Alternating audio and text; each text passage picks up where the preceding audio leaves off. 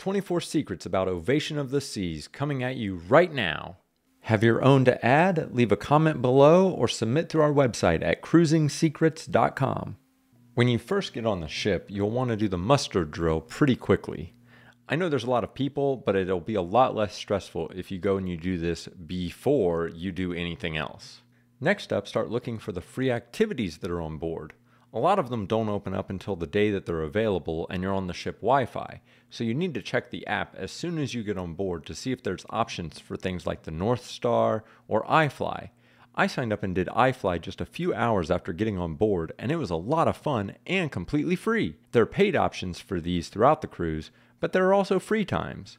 I have a video on how to ride the North Star for free that I'll link to in the description or at the end of this video. Things like the bumper cars you just have to show up for at the right time to do them, and they're free, so keep an eye out for those too. With thousands of people on board, you're probably going to be looking for some places to eat that aren't as crowded as the main Windjammer buffet.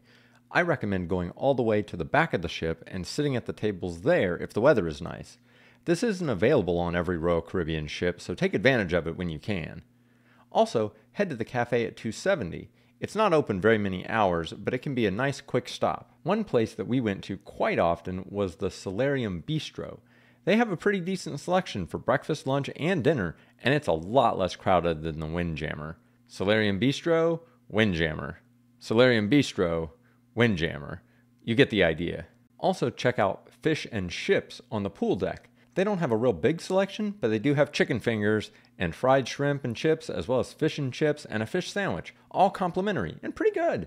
They also have a little dessert, but it's available at the Windjammer, which is right around the corner if you want more. Another place to check out is Wonderland. This is a place you have to pay for, but it can be something different to do because it's not on very many Royal Caribbean ships. I have a whole video about my experience. Check out that video with the link that's on the screen or in the description below. The food was really good and quite a bit different than you'll find anywhere else on the ship. One tip on what not to do is buying anything from the Bionic Bar. It's kind of flaky, and there are plenty of other people that buy drinks there that have drink packages or some other way to get a drink. It's fun to watch, but I wouldn't bother buying a drink for yourself just to see how the robots work. A tip I like to use on every Royal Caribbean ship is to utilize the free breakfast room service. There's a selection of items that you do not have to pay for, and they'll be delivered to your room. It can be a nice wake-up call or a way to get a few items in the morning without having to leave your room. Just be sure to tip the waitstaff a couple of bucks. Speaking of things you can do in your room, Ovation of the Seas includes a hot water kettle, which can be really handy for making your own tea or hot chocolate. You can bring your own packets or get packets down in the cafe. You may have to ask for them though. We had to on our cruise, at least for the hot chocolate. Did you notice this little guidebook hanging on the wall? That's actually something that I made for Ovation of the Seas. It shows where different food items are, the entertainment areas, a lot of the really interesting stuff. It's great for helping familiarize yourself with the ship pretty quickly and having a reference, especially in those first couple of days. I've made this freely available, so look for a link down in the description. If you don't keep your cell phone right next to your bed, you can still use the phone in the room to check the time. Hit the menu button twice to bring up the menu and close it quickly, and what you'll see on the screen is a clock with the current time. Here's what it looks like with the lights off. It's pretty typical for the cruise director to have a morning show that goes through the day's activities, but one thing I hadn't seen before was an email address that you could email in a shout out for him to read during the morning show. So if you're on Ovation of the Seas, it's worth emailing shoutout@entertainmenttoday.tv and requesting a shout out. Now, I don't know if this will still be true even if Joff isn't the cruise director, but it's worth a shot. Here's the shout out my wife got. Elaine wrote in, she says, Carolyn has a birthday on Sunday. Carolyn, all about you on your birthday. Congratulations. Have a super day. Now for a few things around the ship. There's a butterfly wall outside the theater. I'm not sure if it's deck 4 or 5, but be sure to check it out. It's interactive, so you can make the butterflies fly.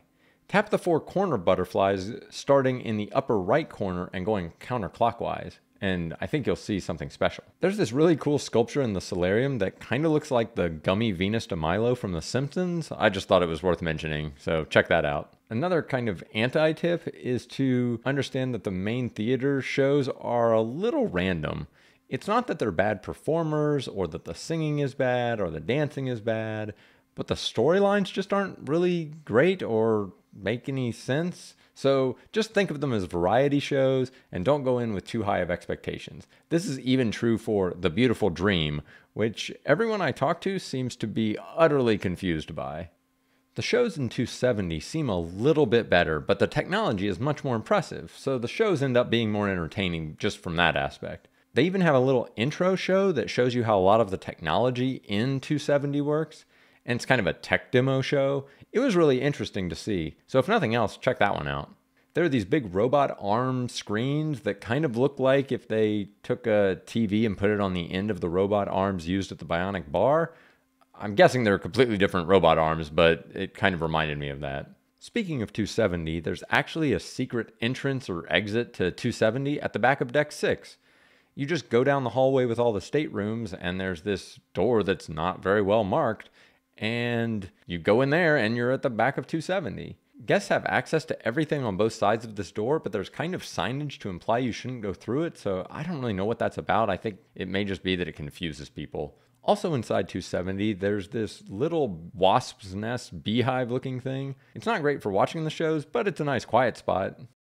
Speaking of quiet spots, another place to check out is the library that's off of 270 up on Deck 6. You can get to it from that entrance I just told you about very quickly. It has some nice views, and you can still hear what's going on in 270, so if you kind of want to listen without having to watch, or if you want to be able to leave a little more stealthily, this can be a great little place to hang out. And you get some really nice sunsets at times. A general tip is to just explore and go where people are not at, and you will have a lot more space and peace and quiet than you might expect on a cruise ship. The solarium is a great place to check out. There are these panda bears hanging off the side of the ship, but that little area that juts out on that level is actually part of the Seaplex, and it has some great views. It's not the quickest place to get to, but once you're up there, you'll find that it's not really that crowded. So head on up there and enjoy the unobstructed views. There's a music hall on board with performers, but they don't perform 24/7. Sometimes they're guest lecturers, and sometimes there's nothing at all going on. So go upstairs to the music hall and enjoy some peace and quiet. There are these pool tables right outside the Diamond Club, which might be the Diamond Lounge, which might be the Crown Lounge now. This was filmed before they renamed all these areas. Going back to the solarium, there are some little observation areas on the side of the solarium that I think are usually called the solarium wings. If it's rainy, it's not so great, but when the weather's nice, you can get some really great views because they're not the most obvious places to go, and they're not usually that crowded, especially when you think about how many thousands of people are on board. As you can see, I had the whole place to myself in the middle of the sea day. Even the back of the ship can be relatively sparse. Sure, there'll be a few people around, but you can stand right on the railing and get some amazing glacier views if you're in Alaska. I keep saying, a sunny day in Alaska is hard to beat. Now, if the weather is rough and you're starting to feel nauseous, there are a lot of home remedies you could try, and it's great to bring your own medicine, but if you didn't bring anything, feel free to head down to the medical center on Deck 2. Hanging on the wall there, you'll find a box of seasickness tablets, and you can just take as many as you want. I was feeling a little nauseous, and after taking one of those pills, I was feeling better in about half an hour, and by 2 hours later, I was about 90% better. Every ship has dozens of tips that can help you maximize your cruise experience. Keep following Cruising Secrets to learn more, and check out these other videos on our channel. Did I miss something? Leave a secret in the comments below, or visit our website at cruisingsecrets.com.